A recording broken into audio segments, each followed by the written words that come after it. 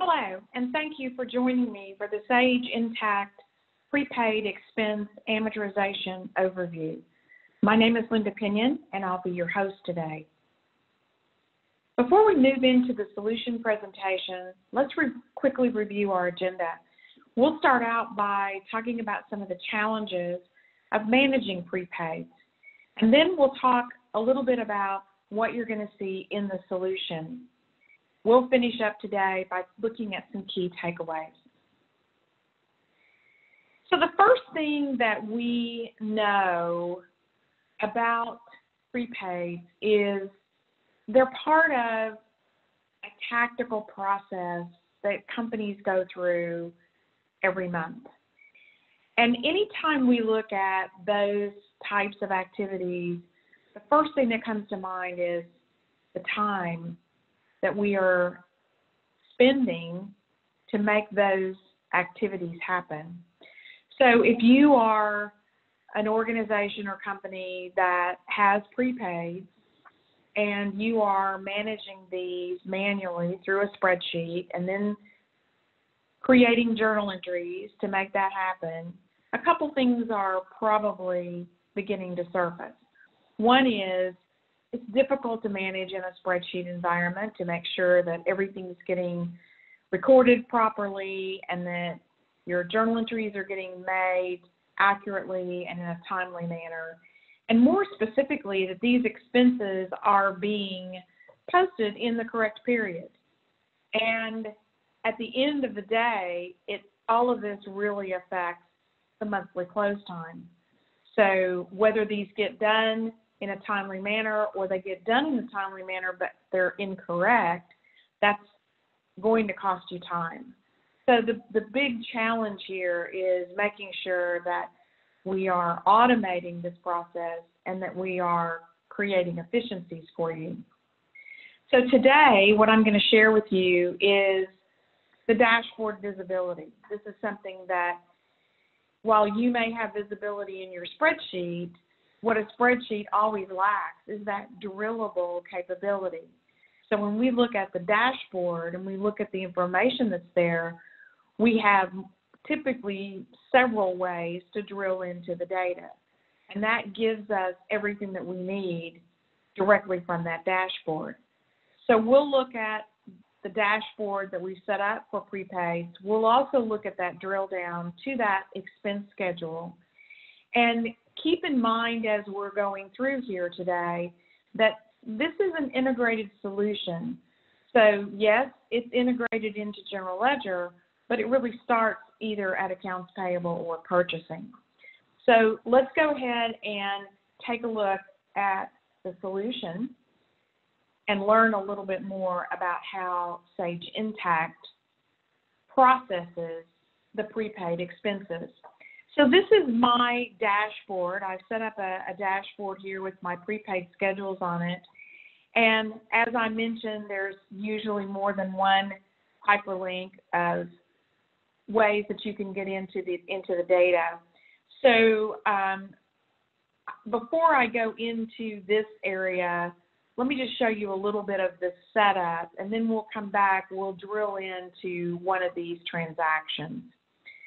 So if we look at our prepaid area, what we'll see is that there is a little bit of setup. So you're going to be able to set up your classes, and you'll be able to set up your schedules and your schedule entries. So if we come back up here to classes, just to give you an example, here are the classes that I have set up. I've got a quarterly insurance premium, which is, something typical that you would maybe want to enter as a prepaid. I've got an annual insurance premium, and then I've got a software license. So those are the three expense classes that I have. And then I also have some expense schedules. So when I take a look at my expense schedules, you can see here are the ones that have been generated. And again, you've got the ability to drill into this information. So anything in blue here. It's going to take me to that vendor transaction, but it's also going to show me the expense schedule that is associated with that particular vendor. And then it also gives me the dates of when the amortization starts, whether or not the schedule has been generated, whether it's been completed, and then the class that it has been tagged to. So let's come back to our dashboard here, and let's take a look at one of our entries. So we're going to look at this prepaid here. This is a prepaid for some insurance, and when we take a look at it, we'll see that this is for $24,000. So this is an insurance premium, looks to be from State Farm. So an insurance premium from State Farm. We've got it tagged to a specific entity and location. We've got it tagged to our department, so we are absolutely using our dimensions here. And we've also pointed this to go into our general journal, and we've identified the credit and the debit accounts that we want Sage Intacct to use when it creates the journal entry. We've also got the information about what this schedule looks like, that it is a monthly schedule. It's being amortized by the straight line method for the number of periods, and in this case it's 12. What we also have is a hyperlink to the AP bill. So when we look at the AP bill, here is the bill from State Farm, $24,000. And when we look at this line down here, we can see that it has been coded or posted to the 1310 account. When we also look underneath the line here, we can see that this has been tagged or associated into a specific prepaid expense class and to a specific expense schedule. So once this entry, this AP bill has been posted, that entry then is what creates that schedule, and it comes back to looking at that schedule and knowing that it is a schedule that is going to be for $2,000. So this is a $24,000 invoice, and we're going to look at that from a $2,000 entry every month for 12 months. So again, having that information right here on the dashboard, drilling into it, I can see the $2,000. I can see where the entry is going to be posted. I can see all the information from this expense schedule entry. Now, the other thing that is important to note is that all of those entries for the schedule are going to be created, and obviously, you know, when you get down to the end of it, you're going to see a report like this. It's going to give you all that information right on your dashboard. This is a prepaid schedules report across the different schedules. This is also a prepaid reconciliation report. So this is a report that's going to show you, with the drill down to the schedule, exactly what has been posted. So now we can come in and we can look at that information and see that schedule entry. So we know that there's a $10,000 entry. We can see the accounts and all the information about it. So keeping in mind that this information is happening automatically. So no longer do you need to record that information in a spreadsheet, then turn around at the end of the month and make those journal entries.